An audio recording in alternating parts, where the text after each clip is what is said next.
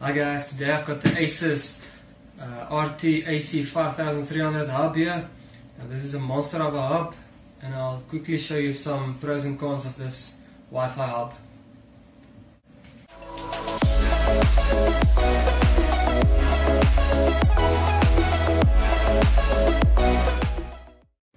Okay, so over here we've got the hub itself.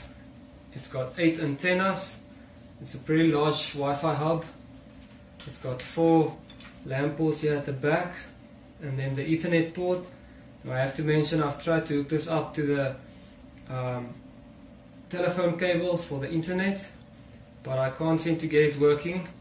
I will show you in a bit how this hub actually works. At the top is the Asus hub, and right underneath it is our old Wi-Fi hub, and I had to connect the new one to this one via Ethernet cable to this one at the back in order for the Wi-Fi hub to receive internet connection.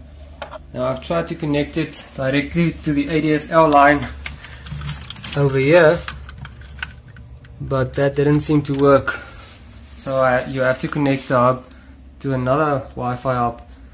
Okay, so this is actually a Triband Wi-Fi hub, and it sends out multiple signals of Wi-Fi so that you can connect to up to 3 different signals for the same network.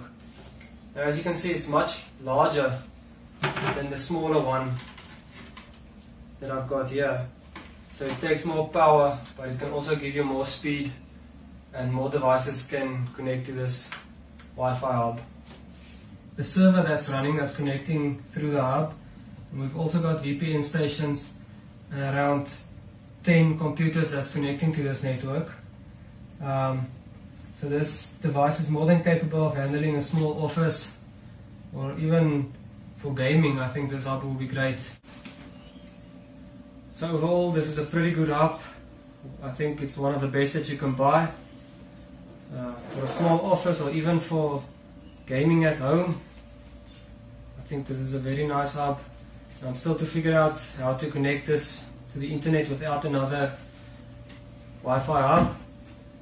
I will be letting you know once I figure out. So stay tuned to my channel. Thank you guys so much for watching. Please check out the other videos on my channel, and be sure to give this one a thumbs up.